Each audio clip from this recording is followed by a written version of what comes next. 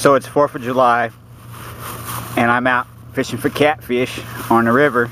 I brought some beer and I wanted to show you my Redneck ice chest.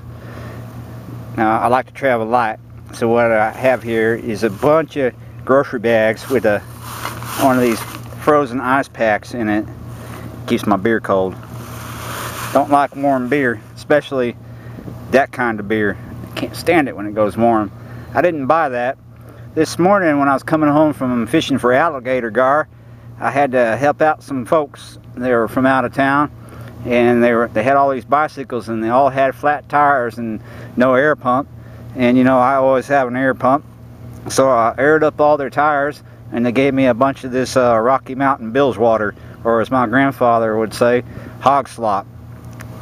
Actually, I think he called it hog piss. But so here's my Redneck ice chest. Happy 4th of July. Oh yeah, P.S. Don't leave this dang stuff up here on the bank. Can't stand you later bugs. Put that in the bag. Happy 4th of July.